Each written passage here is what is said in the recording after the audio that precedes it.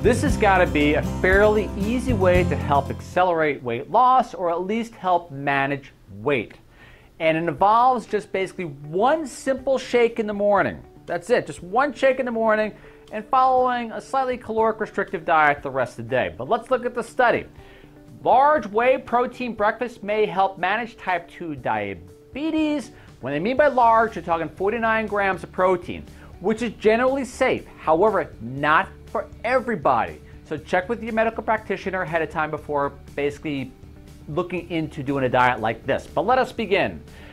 Large whey protein breakfast may help manage type 2 diabetes, which again can help with just generally everybody. Presented at the Endocrine Society this early April 2016. This is what the study did. The results were actually quite fascinating, so please bear with me. They randomly assigned 48 overweight and obese participants with type 2 diabetes who are on average of 59 years of age, a little older, a little bit more metabolically challenged, so it kind of puts the study to the test.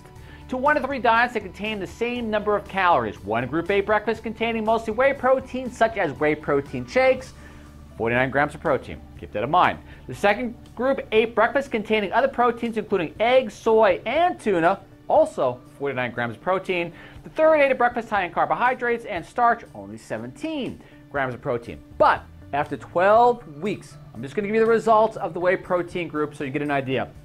The whey protein group lost 16.7 pounds after 12 weeks.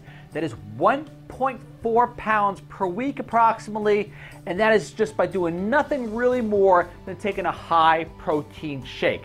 By the way, they also felt more full, satiated, they had better control over the blood sugars, the whole lineup, so on and so forth.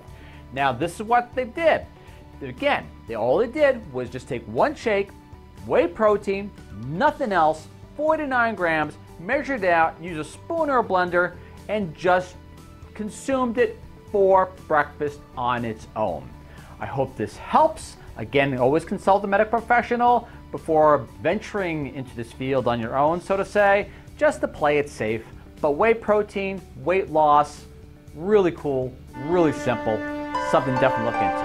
This is Ralph Turchiano, signing off once again, and I'll catch you all next week. Thank you.